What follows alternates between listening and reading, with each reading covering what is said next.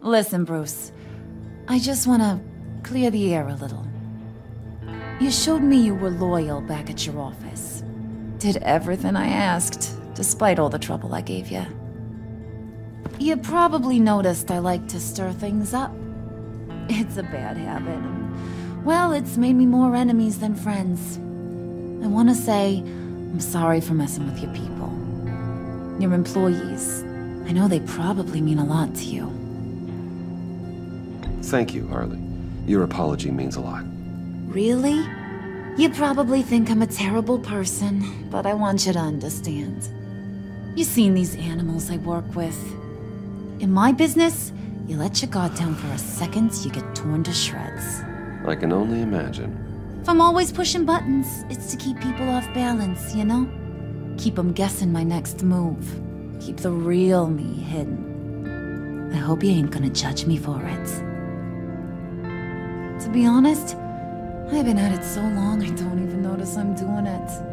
I'll be honest, Harley, I wasn't sure what to make of you. I'm impressed. I'm gonna take that as a compliment, but don't push your luck. You ain't like these others.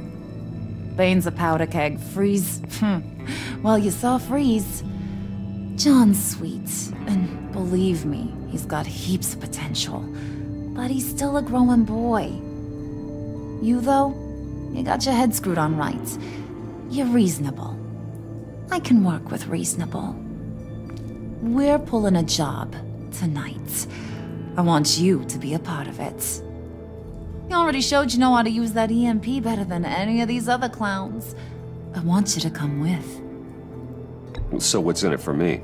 What's my cut? What do you need a cut for? I thought you said you wanted to run this town.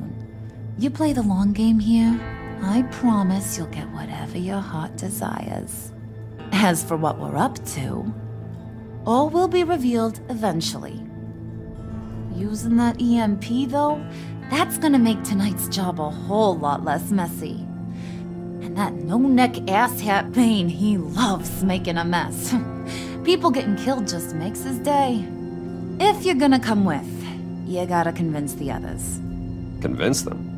It's a real pain in the ass sometimes, but you need a majority opinion for anything big. And bringing you along, well, you got some persuading to do. Let me know how I can help.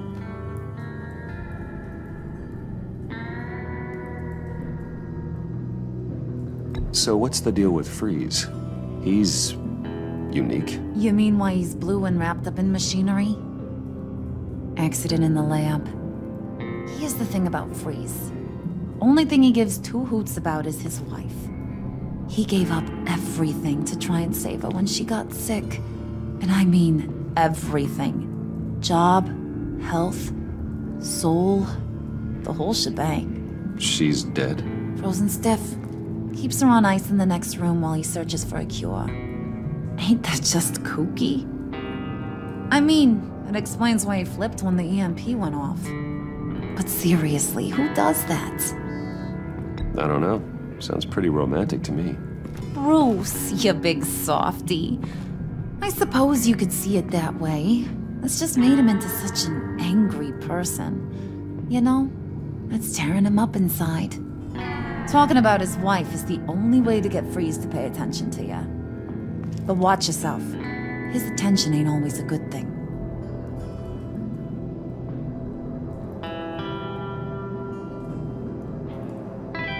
Listen, I know about your father.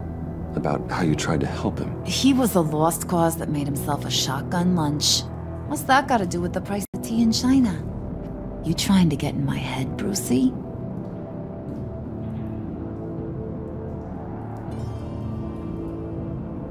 Look, I lost my parents too. I know the story. Everyone in this goddamn town knows the story. It don't make you president of the Dead Parents Club. If I wanted to talk about my pop, I wouldn't have had those records hidden. Which brings me to thinking, how the hell would you know a thing like that? You snooping around my private life? You got some inside track I don't know about. I have connections, Harley. Good ones. I dig up everything I can of potential business partners. A background check? I guess that's only fair. Still friends? Yeah, still friends. To be honest, I'm impressed you found that out. Just don't bring it up again. I get the feeling Bane doesn't like me very much. That knucklehead respects strength and loyalty. Show him you got those, and he'll come around. He's a man's man. I don't got much time for all that burly machismo, but sit him down for a beer or something. He'll hear what you gotta say. He may kill you when you're done, but at least he'll listen.